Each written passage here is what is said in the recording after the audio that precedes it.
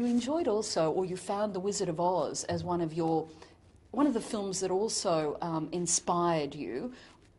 because of The Wicked Witch. What Yeah, was it? everyone loves The Wizard of Oz, but I'm the only child that thought it had a sad ending when she had to go back to that stinky black and white farm with that dreary aunt, when she could live with gay lions and winged monkeys and magic shoes. And I've always wanted to do the sequel, where Dorothy comes back and she, keeps talking about Oz, and they put her in a mental institution, give her shock treatment, and then she tries drugs and nothing works except poppers, and then she goes back for 3 days and sees that the Scarecrow has written a book called Friends of Dorothy, and the Tin Woodman is a yoga instructor, and the lion's a drag queen named Aurora, and he gives her the Wicked Witch's old outfit, and Dorothy comes back and starts cross-dressing as the Wicked Witch and opens a gay bar called the Yellow Brick Road. How's that?